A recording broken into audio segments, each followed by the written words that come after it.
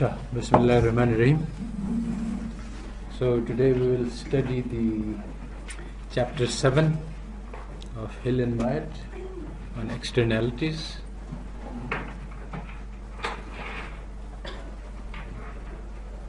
So we start with this ayat. أعوذ بالله من الشيطان الرجيم. بسم الله الرحمن الرحيم. ظهر الفساد في البر والبحر بما كسبت أيدي الناس. So, in this ayat it is said about how the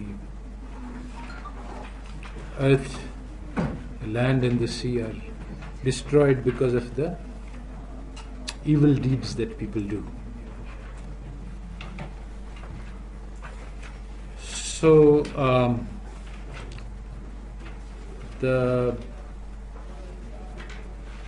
main point being made in this chapter is that when you do something, it has a cost to you, which is your individual cost, and it has a cost to society, which is the social cost, and these two are different. So basically the conventional economic analysis is based on the assumption that individual costs are the same as the social costs, and if this is so, then the cost-benefit analysis works all right. But if the individual cost and the social costs are different, then there are serious consequences. So all of the argument that we saw last time or time before about the efficiency of markets takes into account that if the benefits are high and the costs are low, then the production should be increased. But the question is, whose benefits and whose costs? So if the benefits to society are different from the benefits to the individual, and similarly the cost to society are different from the cost to the firm, then all of this argument is invalid. And what the textbook says is this is the general case, that what the one person pays is not the same as what it costs to society. So it may be that the individual has incentive to produce lots and lots because he is not paying all of the costs. Somebody else is paying the costs. So the example that is given is that of driving. Now, if you look at the private cost of driving, it is small, and so you do the same supply and demand analysis that we did last time to calculate the efficiencies. Then you get the picture in the first half of this diagram. The private cost of driving is constant, and the benefit of driving private is yours. Now there's one assumption that social welfare is the sum of the private welfare. This is another problematic assumption because there's social welfare, then there's individual welfare, then there is individual choice behavior, and all of these three things are different. But taking that part for granted, your demand curve reflects the benefits of driving, and the costs of driving are your basically your per kilometer cost of running the car. But it may be true that there is a social cost of driving. That is, there are many other costs, like when you drive out on the road, you create congestion, you create pollution, there are risks to the public of accidents. So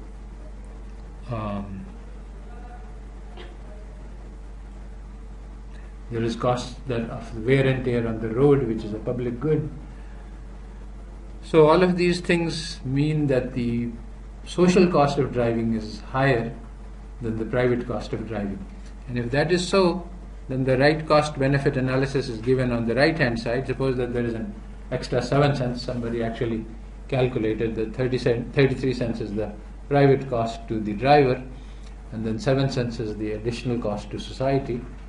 So then actually the marginal cost, social cost, is 40 cents. So instead of driving 230 kilometers, the right amount is much less, 170, because then the social cost will equal to the benefit at least.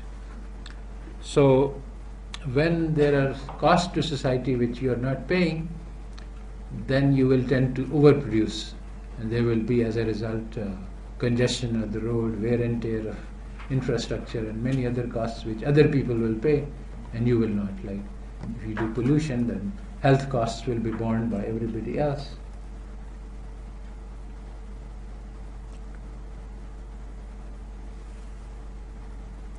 So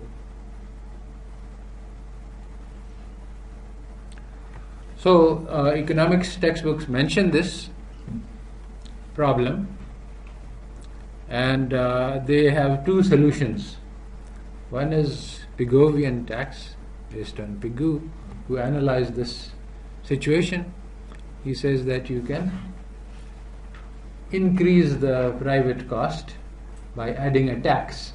So for example, if it's 7 cents, that's the additional social cost, then you put a tax, a road tax, and you add every time somebody drives, he has to pay a tax of 7 cents.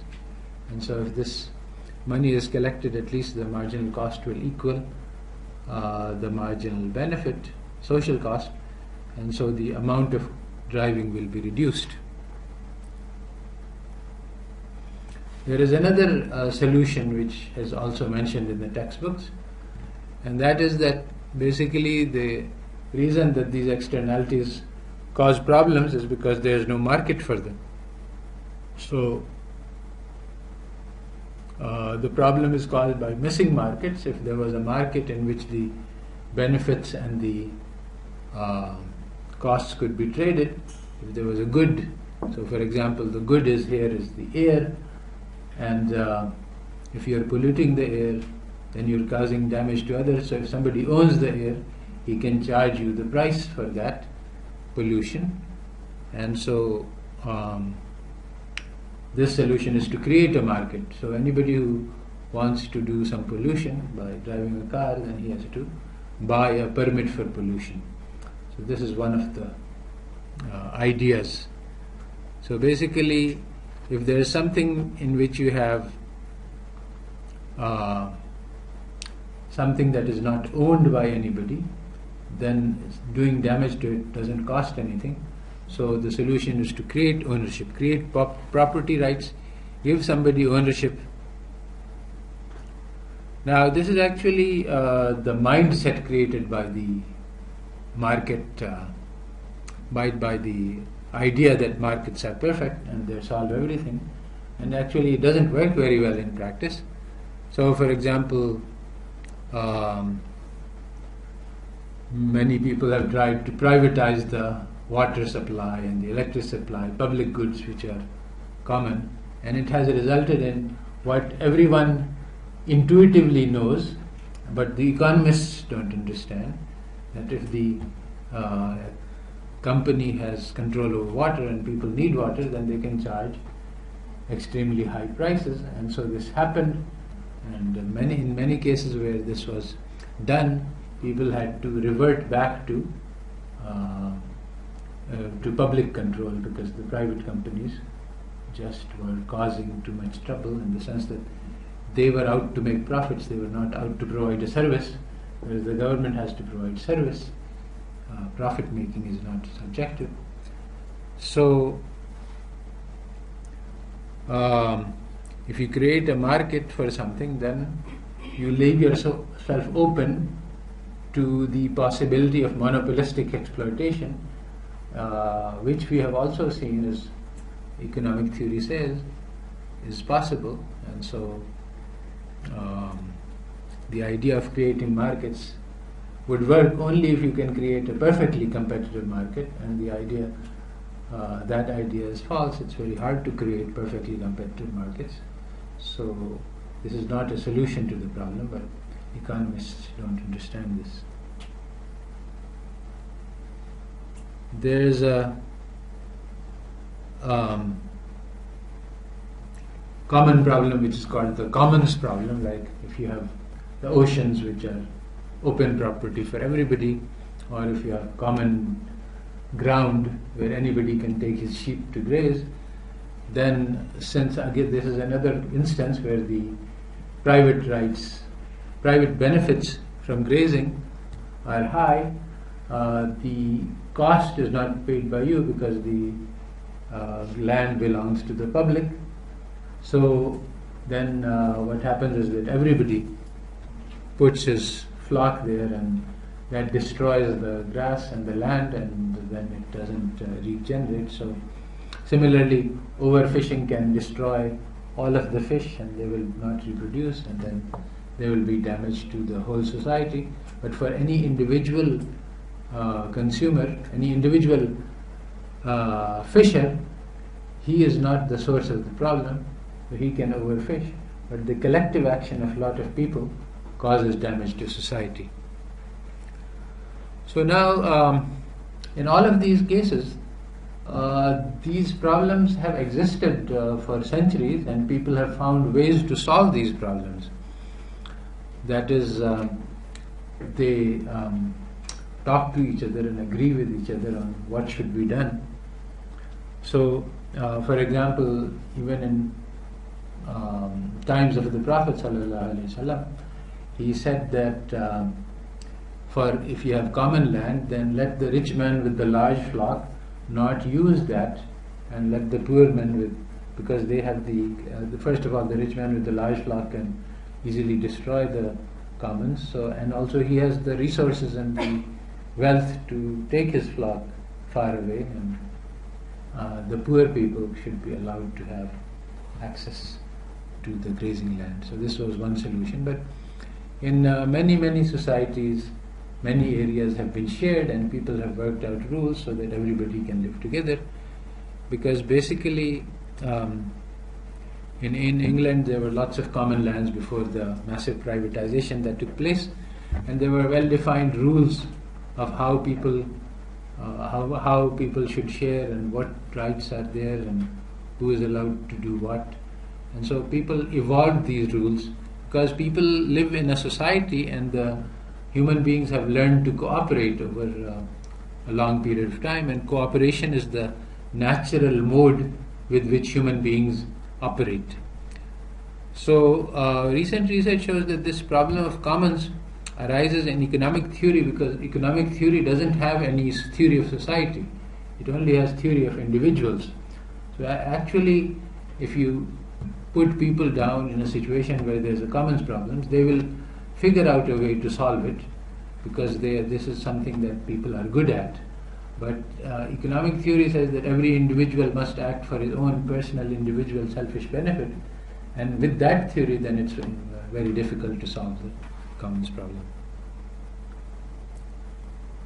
Now, standard theory of public goods, this is one type of an externality. There are two properties that public goods are said to have. One is that it is a non-rival, which means that once you have the good, everybody can, there is no marginal cost to producing the good, so everybody can take advantage of it. So rivalry means that if I have it, that you can have it, and if you have it, then I can't have it. And so the good doesn't have this property. It's a common good, like the atmosphere. If I'm breathing, then it doesn't prevent you from taking advantage of it. And similarly, a radio broadcast is the same. Some of the goods are non-excludable. That is, I can't prevent you from taking advantage of it. So these are two very close and similar properties. It's hard to distinguish between one and the other. But so there is a classification that there is rival and excludable. This is the normal good that economic theory deals with. So there is an apple, it is rival, if I eat it you can't eat it, and it's excludable, I can prevent you from, if somebody owns it, then the other person cannot own the same thing.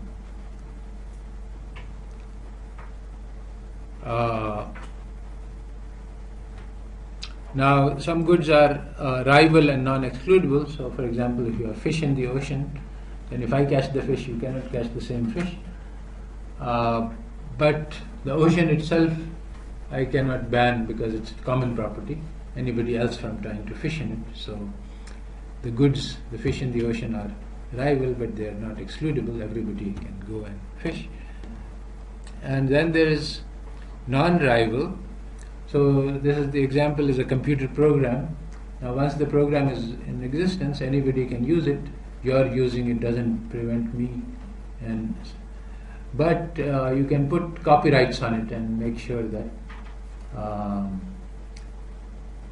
it's used only by one. So artificially you exclude people from using it and create scarcity when actually the marginal cost of reproduction is zero or close to zero. Then there is the non-rival and non-excludable. So if there is a radio program that's being broadcast, then I can't prevent somebody else from bringing in his radio, so that's non-excludable. And also non-rival in the sense that my using it doesn't prevent anybody else from using it. So these are the common terminology, but there is difficulty in making this classification. So the major concern of economists in this scenario is called the free rider problem. So if there is some public good that will bring everybody benefit, so we say let us all pool our money to buy this thing, then the benefit goes to the whole society, and so there is a mismatch between the private cost and private benefit and the social cost and social benefit. So typically what will happen is that the benefit to society is large, but the cost to the individual is large, and so as long as if everybody else is paying their share, then if one person does not pay, it will not cause any difference to the public supply, and so he can sort of free ride on the benefits.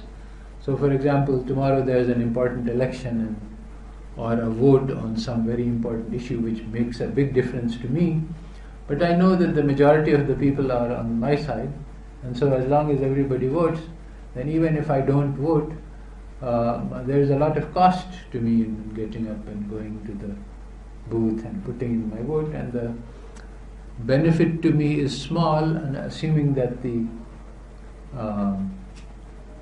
private benefit to me is small, because as long as everybody else votes, then I have no then the outcome will occur which is beneficial to me, so I don't have to worry. So the social benefit and the marginal benefit and the private benefit and the social cost and the private cost are very different, and so everybody has incentive not to vote. But if everybody reasons that way, then the other party can organize and get the vote, and this often happens that the small organized minority gets its way and the large disorganized public does not.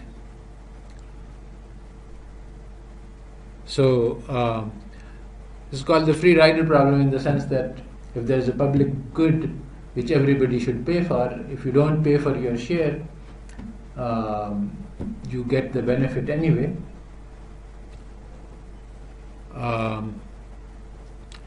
So the basic issue is that the problem is that the way that the economists analyze the problem is based on a wrong understanding of human beings as being selfish, and actually human beings have a lot of social tendencies, so economists cannot visualize the solutions that can be made to work. Basically what one needs to do is to change social norms to make sure that people cooperate and make sure that people feel responsible. And we all know examples where people are made to feel that yes, this is your responsibility, you have to do this job, even though it is personally costly to you, but this is something you have to do for the sake of the society, etc. This is something which is very common line of argument used in so many different places. So, for example, Mao Zedong was concerned about the use of automobiles, so he took a bicycle to work, and so everybody started taking bicycles, and this of course reduces pollution of the roads, gives you better health, and many other public benefits accrue. So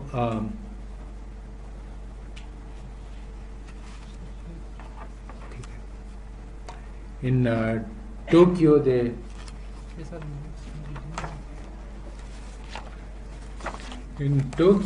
have a lost and found department, and they created a campaign in which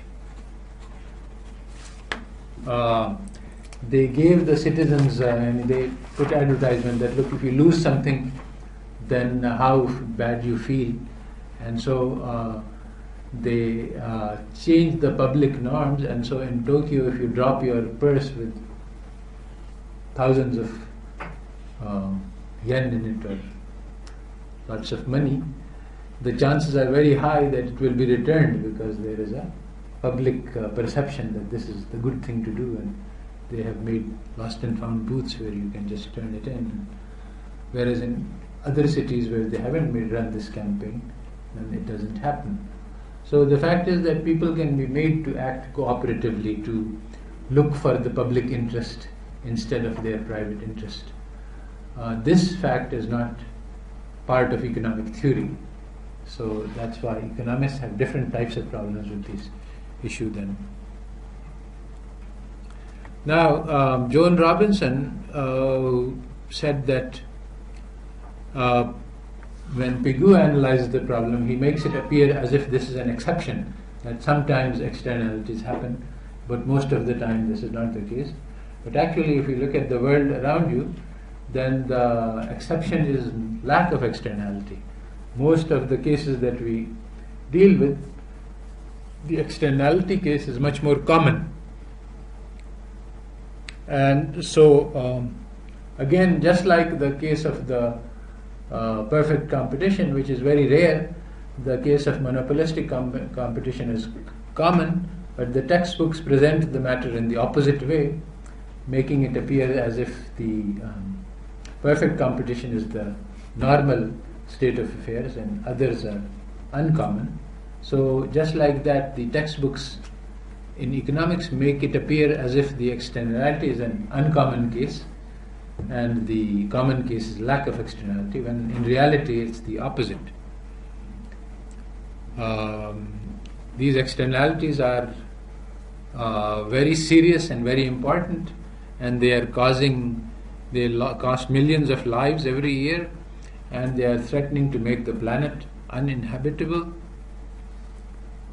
They are involved in our daily decisions every day, and the way the textbook put this out is just by a rhetorical strategy. They note that there is such a problem, and then they forget about it, and they have one special chapter on externalities which treats it as if this is some sort of a rare disease which happens very infrequently, and they don't understand that this is the standard. Now, the fact is that externalities do create very difficult problems which are hard to solve, and in particular they cannot be solved by markets, and it's rather difficult to get them resolved by the government. Governments act on the behalf of the powerful usually, because just as regulatory capture occurs, so governmental capture also occurs by the powerful elite, and it's very common. And so instead of taking actions on behalf of the public and the masses, the government takes actions which benefit the rich and the wealthy. Now, the economic theories are part of this process by which the interest of the small group is imposed on the public, and basically the soft power occurs by misleading and deceiving and misinforming people, and this is much more important than the hard power, which is in the form of guns and police.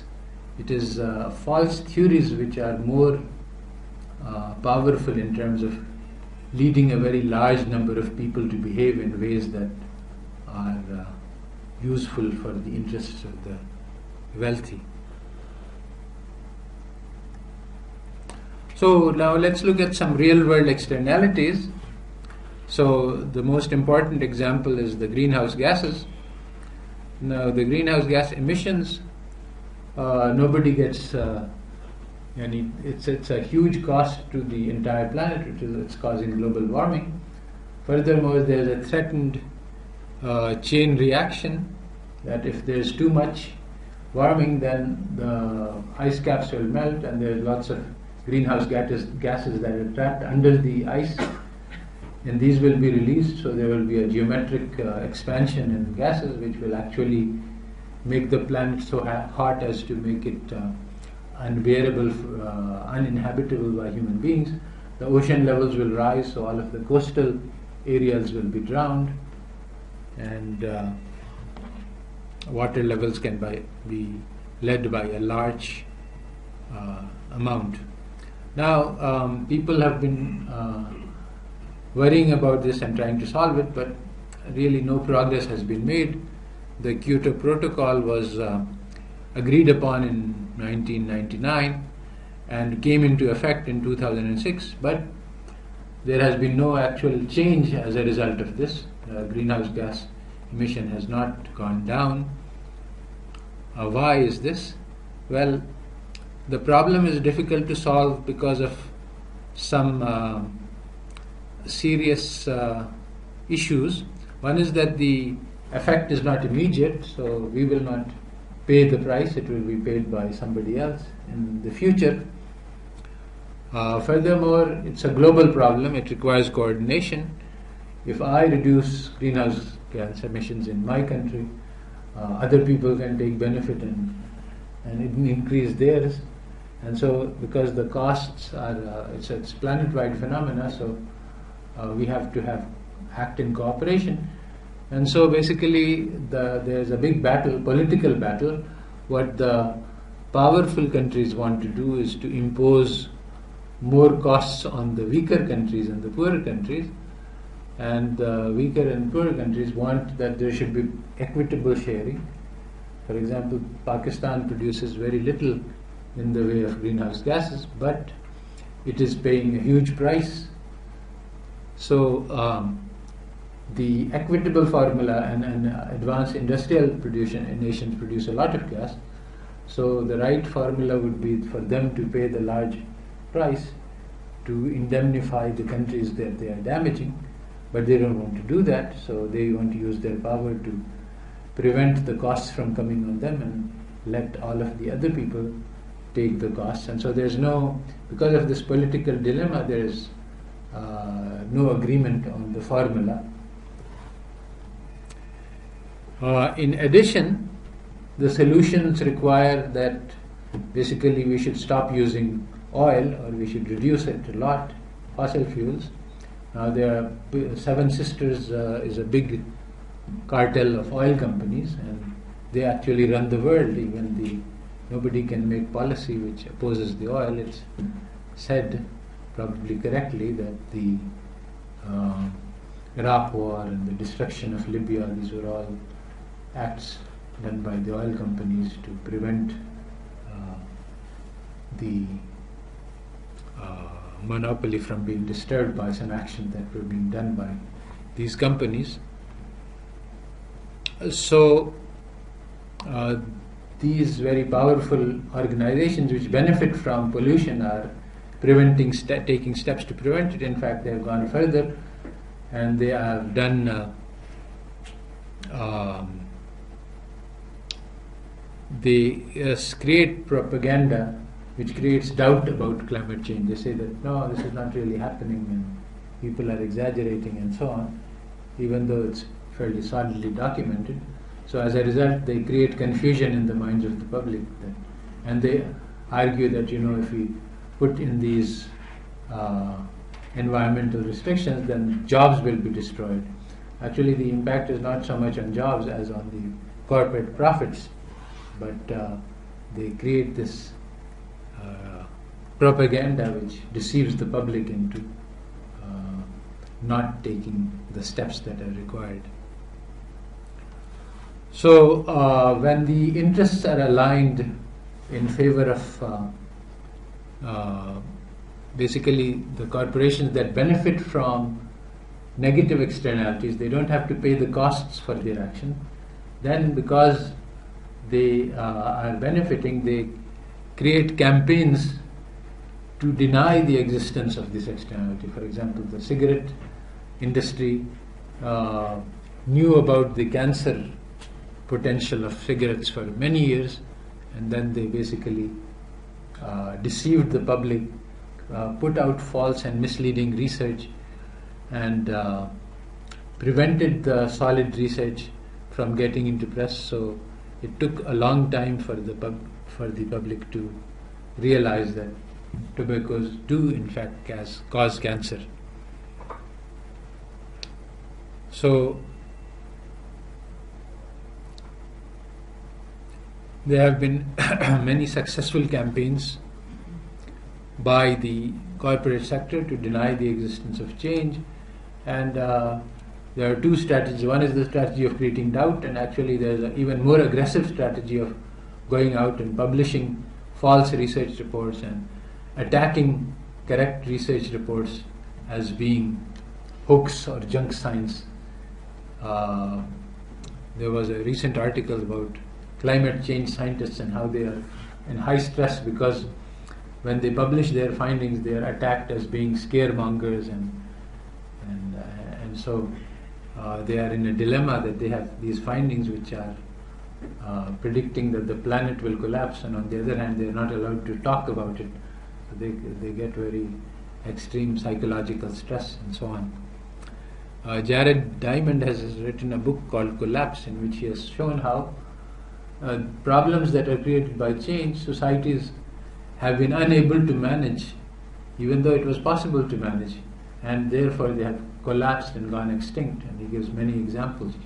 And it's possible that humankind will also collapse and go extinct because we cannot handle the problems that are being created today. One of the problems that is an obstacle to creating solutions is that the economists confuse well-being with absolute consumption. So there is a lot of research which shows that happiness has not increased in advanced Western countries, even though the levels of consumption have gone up by factors of 10 or more. So this is very puzzling to economists because basically the standard economics response is that happiness, this is just a subjective thing. We can see that people have refrigerators and washing machines and cars, and so this is objective, factual, undeniable. So it must be the case that people's welfare has gone up. Maybe they don't feel better, but that's just irrelevant. That's a feeling in the heart. What we can see and count and calculate, people's welfare has increased. So actually, well-being does not depend on absolute consumption, but on relative consumption. And one standard problem that is arising in environment is that we are creating benefits for this generation at the expense of the next generation, which may not be able to live even. So the question is, there is no market here. I mean, the next generation cannot trade with us, they don't exist. So because there is no market, so the market efficiency principles don't apply. But economists are not aware of this, because in their model there is one person who lives forever, so automatically he maximizes the sum of discounted utilities, and then he is aware that, so if you have your standard utility function models, then they have this sum of lifetime utilities. And in the DSG macro models, there's only one person and he lives forever, so these problems don't exist in economic theory. So, in addition to these production externalities, we also have consumption externalities. That means that if I consume something, then it makes the other people want to consume the same thing. And in fact, envy-driven consumption is a standard methodology for marketing new products, which is also called conspicuous consumption. So these are called positional externalities. If something is visible, then other people want to emulate it. So if somebody creates a very brand new product and somebody has it and everybody wants it, then his creation of this product brings benefit to one person temporarily, and it harms all the rest. So just like this monopoly, where if you sell one good at a lower price, then you have to lower the price on all the goods, so the marginal value goes down. So actually there's a huge consumption externality, negative externality, and basically this is what has created a rat race for consumption. People are continuously trying to get ahead. So the basic economic theory is that the absolute consumption matters, but the reality, which is proven by a lot of different research from a lot of different sources, is that relative consumption matters. So as long as everybody is living a simple lifestyle, I will also be happy. And now in that simple lifestyle, if I increase something by a little bit, it will make me very happy. So there is this illusion that because my lifestyle is now better than everybody else's, so there is this illusion that everybody has, that if I increase my wealth, I will be better off. Because when you compare your increased wealth to everybody else's lower wealth, then you will be better off. And so everybody tries to increase their wealth. As a result, suppose that everybody doubles their wealth, then everybody is in exactly the same place as before, but a huge amount of effort has gone into producing this double wealth. So this is a rat race in which everybody works very hard, but nobody gets anywhere. So this is because of the wrong belief in absolute consumption. Now if we understand this problem, then there are many things that we can do, and in fact in Islamic solution, there are many techniques which are told to prevent this problem. One is that richness is the contentment of the heart. Other is that conspicuous consumption is prohibited. You cannot actually buy something with the intention of causing other people to envy it. And then also the people who don't have are prohibited to have envy. They said, oh, let everybody have their own thing, you don't have to envy them. So there are many solutions in the Islamic framework to this problem, and simplicity of lifestyle is encouraged. Now in the West, because they don't have these ideas, so the idea that they have, Hill and Myatt discuss, is the progressive consumption tax, that basically if somebody is consuming more than the rest, then he's inflicting a negative externality on others, so you should tax that person, and as you increase consumption more and more, the tax should increase more and more. And he says that this will have massive efficiency benefits, because a lot of consumption is not done out of the pleasure of consuming, but the pleasure of leaving the others behind. And there are other kinds of consumption that, instead of goods which are positional goods which make other people envy, you can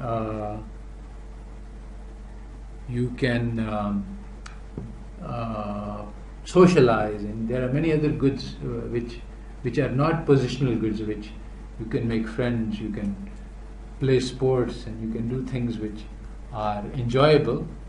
And if there was a huge tax on consumption goods, then we would move away from being a consumer society to be a more social society. That would bring a lot of benefits, because actually in the long run the consumption is just like a drug that you take, and it brings you an immediate shot of happiness, but then in the long run you get addicted to it, and you are You need that thing to keep a normal level, whereas the social goods are not like that. They bring you long run benefits. So now the taxing solution, which has been suggested, doesn't work. It has been proposed, it never works. Why? Because it's opposed by the rich. The governments are controlled by the rich, and the rich do not want to have limitations put on their power. So the Islamic solution is rather different. It says that you should prohibit israf and tabzir, excess consumption and wasteful consumption. And it says that you should feed and clothe your servants and subordinates like yourself. So the lifestyle should be the same. So if the lifestyle is the same for the high and the low, then there will be no problem. Even or the problem will be much reduced. Even over the 20th century, this consumer society has become much more powerful. And in the early 20th century, people have calculated that the rich man's consumption was maybe about 20 times that of the poor man's. And in the factories, in the corporations, the salaries of the richest managers and the poorest worker were on the factor of 20 to 1 or 30 to 1. But over the century, the gap has widened tremendously. The richest person now earns 150 times more than the laborer. And similarly, the lifestyle has also become much more lavish. So the lifestyles of the rich and famous. Previously, it was not possible, even in Islamabad, to spend 10,000 rupees on a meal because there was no such place. You could buy the whole restaurant for food in that, because there was no allowance made for luxurious living. But now it is possible to do these things because as people have more and more money, ways are being invented to allow them to spend it on themselves. Previously, it was considered bad that why should I eat? Hazrat Umar Raziyallahu Ta'ala Anhu said he was eating coarse bread and he was the Khalifa of the land. So people said that why are you eating this? It's very hard to eat with this unrefined flour. Why don't you use a better quality of bread? He says, how can I eat refined bread when not everybody in the Ummah is capable of eating it? So this feeling of social responsibility, this is the solution to these problems of concern. But this solution doesn't exist in the Western textbooks. They don't even have a concept that this is possible. So there are other ways to, since the consumption tax doesn't work, one way in the West, one way is to break up these production consumption chains in which people have been enslaved, that everybody works hard to produce some things. Now other peoples have become addicted to the good that is being produced, and so this is part of their normal lifestyle and they feel deprived if they don't have it. So some people earn money to produce goods for them, the other people earn money to buy those goods, and to earn money they have to produce other goods which this group buys. So basically it's a self-sustaining vicious cycle where everybody has to produce goods in order to maintain the lifestyle, and in order to maintain this lifestyle you have to earn money, and to earn money you have to be part of the chain. So it's a sort of a circular chain where you're producing a huge amount and you're getting income, and then you need a huge amount of products in order to pay for the goods that you are accustomed to. So a lot of people who have been trapped by these chains have broken out of them. There are people who, especially in USA, there are people who become credit card alcoholics. So they start using this because it looks very cheap, that here is a good that costs $1,000, but cars, for example, cost $5,000, but here I buy it with my credit card and I only have to pay $100. Of course, when you pay this $100 a month, it turns out that $50 is going on the car and $50 is going on interest payments. And so eventually, when you have to start paying this off, basically you have to work. So basically you're enslaved by the banks, and a huge amount of population in the financially advanced countries is just working in order to provide profits to the financial companies which have given them loans. So this addictive lifestyle. So one way to break this up is to say that, well, don't let people produce as much, give them holidays. So in Europe, where they have strong labor unions, everyone has 1 month of vacation, so paid vacations, and people have more. In USA, where they have weak labor unions, there are a majority of laborers don't have any paid vacations. So this is one possibility, but it's also against capitalism, which has the benchmark is the more you produce, the better off you are. This doesn't take into account the problem of relative consumption. So another example of real world externality is the air pollution, which has been called the corporate violence to the public. All is fair in love and war and in the pursuit of profits. So corporations basically kill millions, destroy nations just for a few dollars. It's been calculated there are 2 million deaths every year due to the effects of air pollution, but the corporations which pollute the air don't pay the costs for this. Initially, when utilities started creating pollution, they followed the standard strategy of creating doubt that does pollution really cause damage to health? Well, now the medical evidence on this is conclusive, and at the same time, newer products are coming in with hundreds of new chemicals whose effects are unknown. A few which have been tested have been found to be very harmful carcinogens, and the book mentions some chemical which is now found in the breast milk of mothers in America in large quantities, and it is known to be harmful. Similar issues are arising with GMOs, genetically engineered crops. Nobody knows the effects of these, and actually these are being designed in such a way that they take over. So once you plant them, then the normal crop dies because it has they've engineered them so that it poisons the normal crop. So now, so that the next time, once you plant this crop, you can't go back to your old crops because the soil is now poisoned against it, and that's by design. And now nobody knows whether this thing actually, what the long run effects of it are. Maybe it poisons the people as well. Nobody knows. That hasn't been tested for a long time. Whereas the traditional crops we have had for thousands of years, so we know that these are safe. But these things which are coming up, nobody knows what their effects are, and they are not tested either. Another externality is called the workplace health and safety. Now, according to economic theory, if there is a job that has risk of death, that has high dangers, that has high risk, then people will ask for a premium.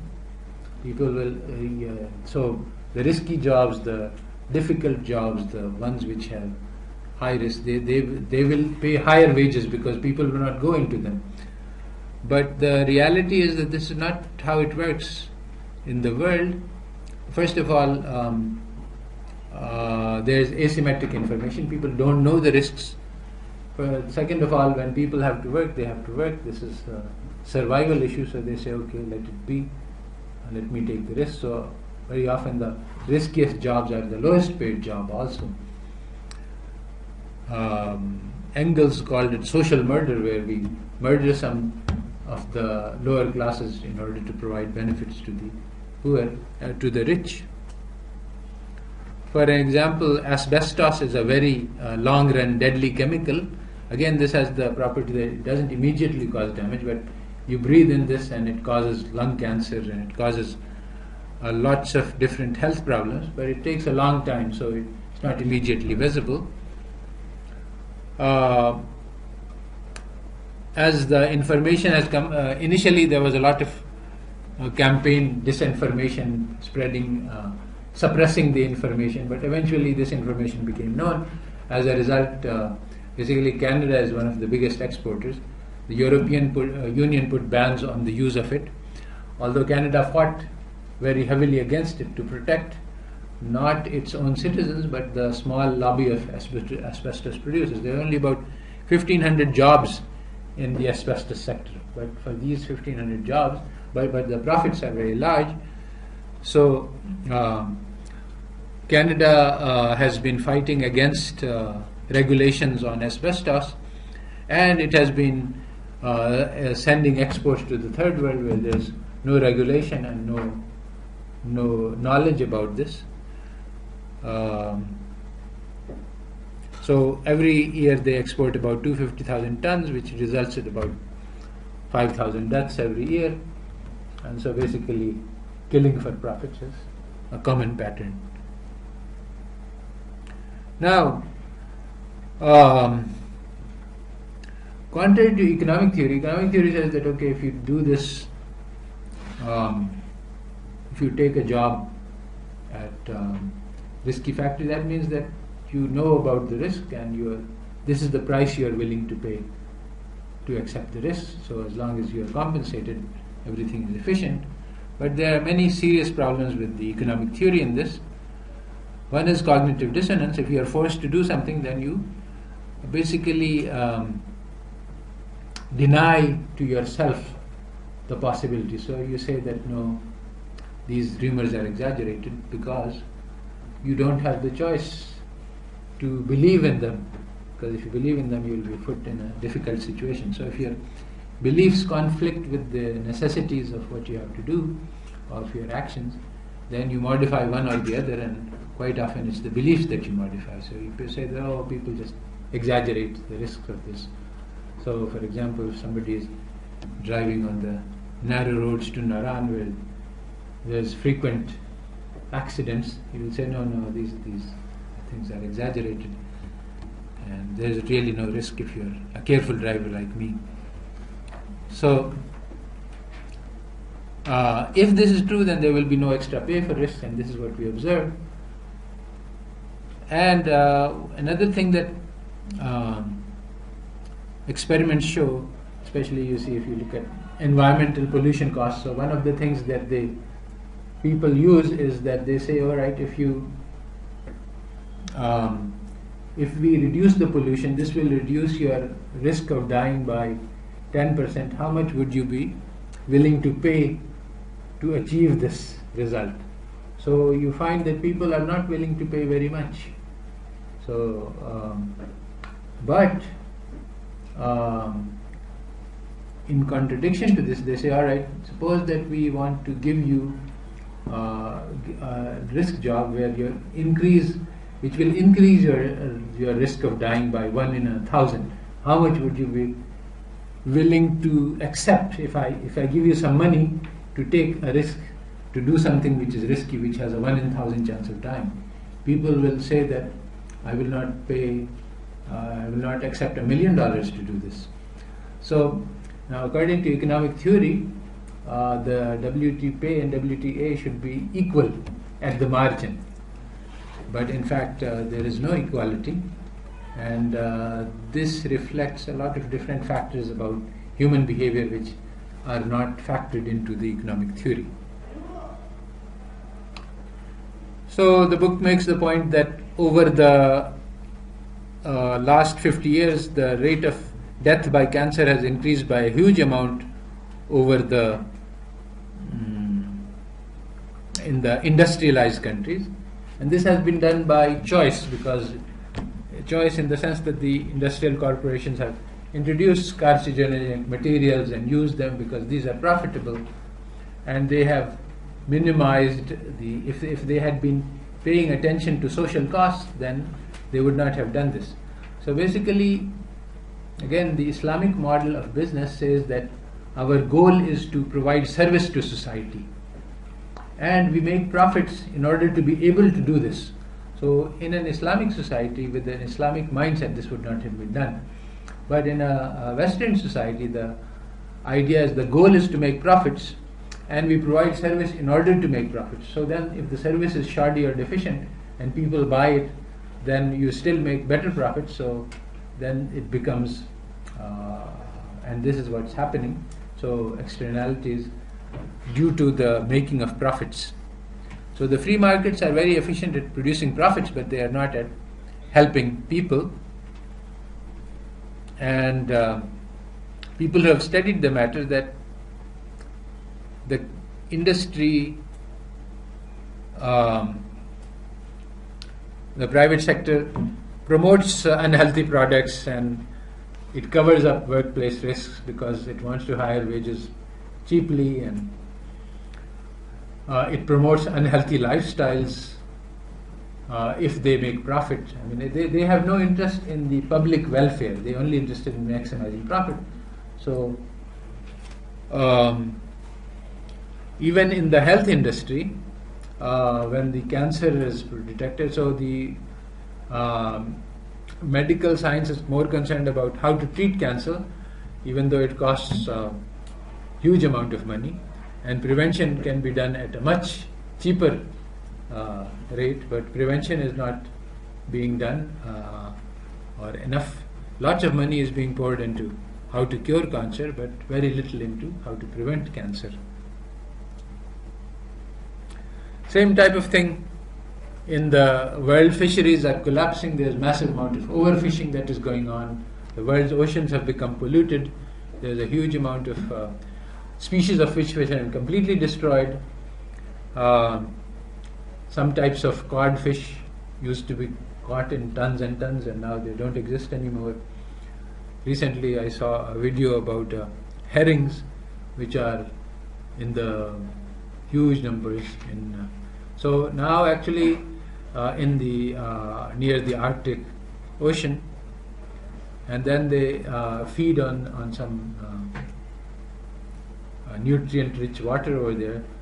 There they are caught by lion seals and stuff. That's not a problem. They don't take much. But then they come through this area where in Canada, where there's only 15 minutes allowed of fishing in 1 year. But in 15 minutes, people catch so many using modern techniques that they catch billions of tons and millions of tons of, and basically they make enough money for the whole year in 15 minutes of mass fishing. And after that they get exposed to the whales. It was after the humans are through with them, then the whales come in for their catch. So then the text mentions that there are externalities in finance, which everybody knows about, and I will discuss that a little bit more later in a separate. So basically there is a battle between regulation and deregulation. Regulation is good for the public, and deregulation is good for finance. And deregulated finance can make a lot of private profits by causing a lot of damage to the people, and that's what they did in the global financial crisis, where they made $1 trillion while the public lost something similar. So the profit motive itself, this idea that greed is good, which is written in the opening paragraphs of Manikiv, and almost all textbooks preach this message, that you should just be selfish, and being selfish is good for society.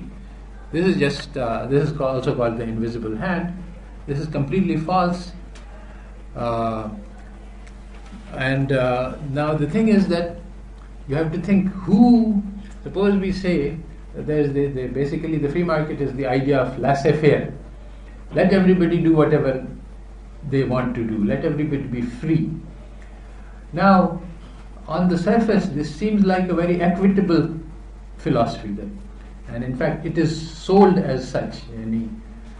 Milton Friedman wrote this book for the public called Free to Choose, where he said everybody should have freedom of choice. Why should we impose restrictions? So basically,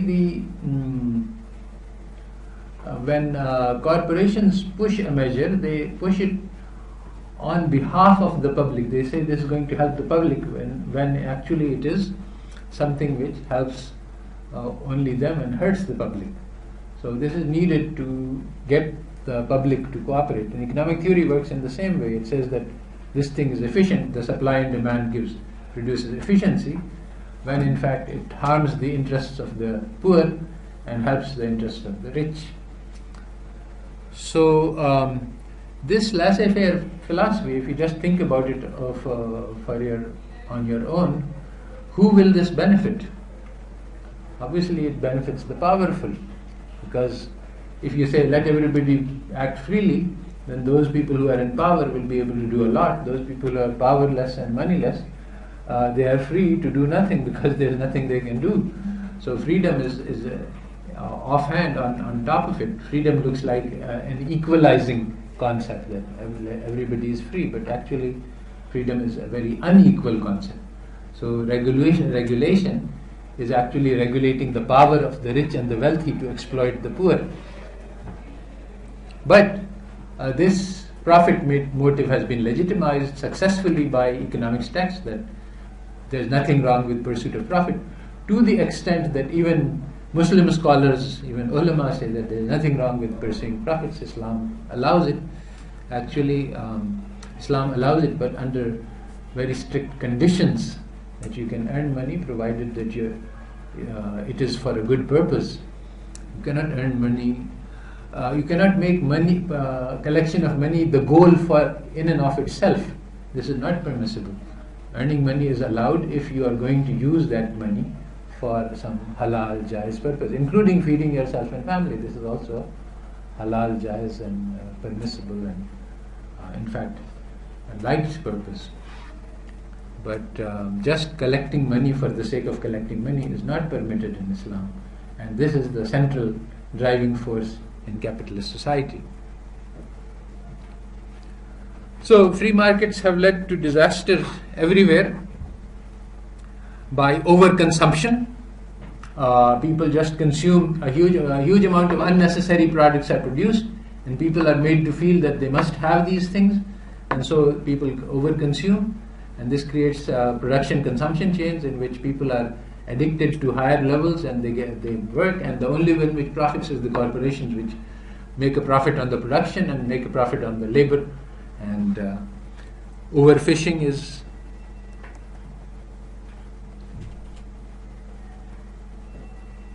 okay. So I'm going to now have a separate set of slides about the